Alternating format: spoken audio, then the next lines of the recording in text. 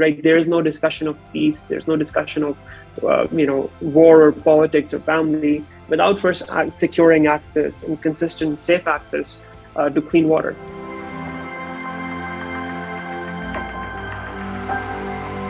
Bondh is a global water charity that was started in 2014.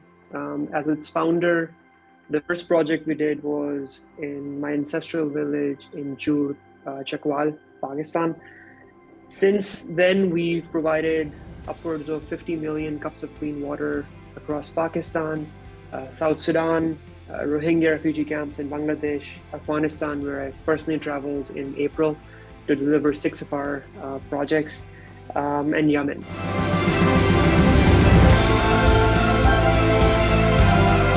At the age of 7, while visiting my ancestral village, I contracted a waterborne disease and fell ill while attending my grandmother's funeral. And at the time, I was too young to have too much of a formative experience on the back of it, but it's an experience that stayed with me. An experience I thought about 15 years later as a student at Williams College, when I had an opportunity to pick up a cause and a passion with which I could channel my resources and the newfound privilege as a student at an elite university to help people back home. I didn't want to forget my background. I didn't want to forget my community. So we set up Bondh as a way to tackle the most fundamental human needs.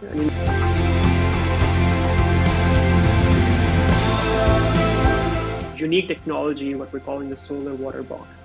If you look at its features, you will start seeing how we got to the final design. It's got wheels so that it's transportable. It can be transported to last mile communities quite easily. It comes in a metal container so that it can be robust and can withstand, floods and rain and all sorts of natural disasters, and oftentimes in places like Yemen, even warfare. It is able to draw water from multiple sources, so boreholes and floodwater and surface water is often the case in places like Sindh. It filters the water using 2 pieces of technology, ultrafiltration and exchange, so that you get clear, drinkable, safe water at the back of it. It's got storage, so it can store the water for overnight use, and finally it actually does data monitoring as well. So while sitting in our headquarters, we can have a good firm view on the condition of our various boxes, where they might be. Hence, we're taking a very data-driven, methodical approach to solving all the different pieces that one comes across in a crisis.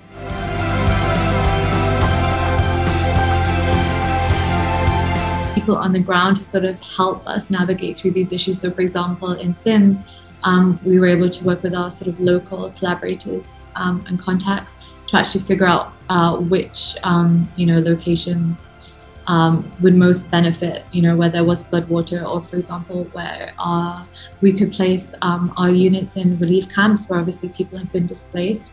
In addition to that, we've also had a surge of nominations. So we have a nomination page on our website where people can actually write in and nominate their local community for a water project.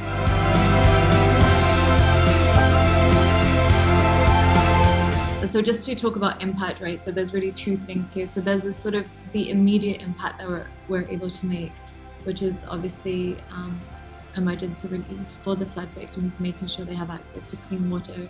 Each box, incredibly, is able to filter 10,000 liters of clean water every day. So that's enough for a community of 5,000 people. I mean, often, the community's a little smaller in numbers, so that's more than enough water to access. And that's every day, right? But then obviously one of the other unique things about this is beyond emergency relief, inshallah, when the floodwater does subside, we then, hope to relocate those units to sort of nearby communities where then, that community can actually benefit from that box for, 20 to 25 years.